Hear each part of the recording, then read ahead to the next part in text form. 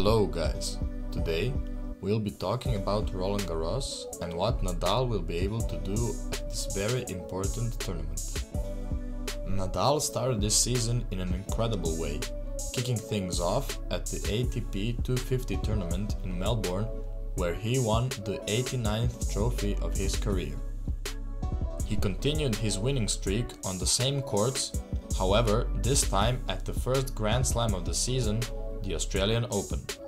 Nadal managed to secure his 21st Grand Slam title after an incredible turnaround against Medvedev. Truly a remarkable athlete.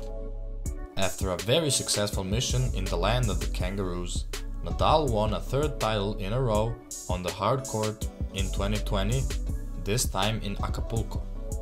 After this, on his way to the finals of the Indian Wells Masters, he managed to beat two tough opponents, Nick Kyrgios and Carlos Alcaraz. However, the Spanish player did not manage to snatch the title since he was suffering from a rib injury in the final. Due to his injury, Nadal was forced to take a break and skip some of his favorite tournaments on clay. Unfortunately, he did not compete in the Monte Carlo Masters at the tournament in Barcelona. He was back on home ground at the Madrid Masters, where he lost in the quarterfinals to the young and up-and-coming superstar Carlos Alcaraz. Rafa had even less success in Rome, where he was out of the competition as soon as the third round, this time losing to Denis Shapovalov. In the last set of the match, Nadal's injury was evidently a big problem.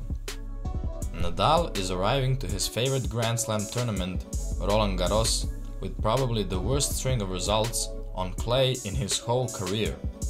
He wasn't able to win a single tournament on clay, and his win-to-loss ratio is 3-2, which is very bad for Rafa's standards.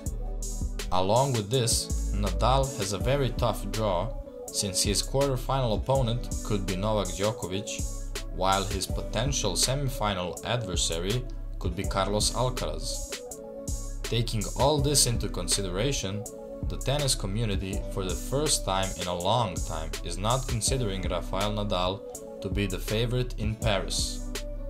Even he himself has confirmed this. I don't think I am the favorite at all. Despite all this, one should certainly have in mind that Nadal has won an incredible 13 trophies at the French Open, and he should never be written off, especially not at a tournament where he has only 3 losses and an incredible 105 wins. That's it for today's video. Let me know your thoughts on Rafa Nadal. A question I would like to see answered in the comments is, what do you think Nadal's performance in Paris will be like, and will he manage to lift that 14th trophy in Paris? Thank you for watching and see you in the next video. Bye!